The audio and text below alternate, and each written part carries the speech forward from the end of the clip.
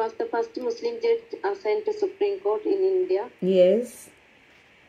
Justice M. Fatima Beewi started a career as a lawyer. Yes. In Kerala. Yes.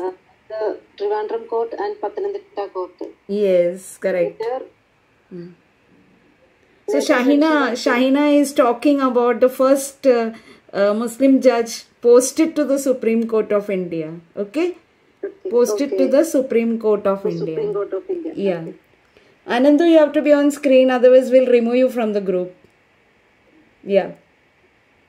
Later, when she was posted at Supreme Court, she wanted to be the only Muslim judge assigned in highest judicial post. Yes. After the retirement, she was one of the member of National Human Resource for Women. National Human Rights Commission. National Human Rights Commission. Human Rights Commission. Yeah. Correct. And also appointed to the Governor of Tamil Nadu. Very good.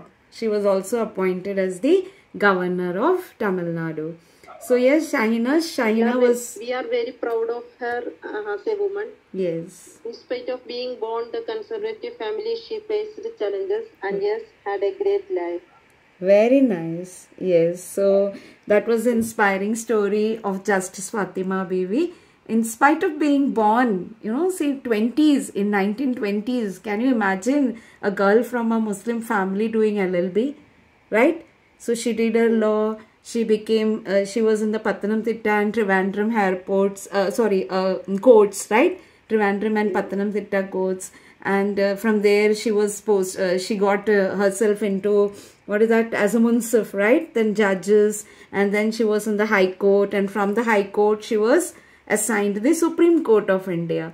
So look at the power, and how she made her name in the field of law, right? Thank you, Shahina, so much. That was nice of you to speak of a wonderful woman.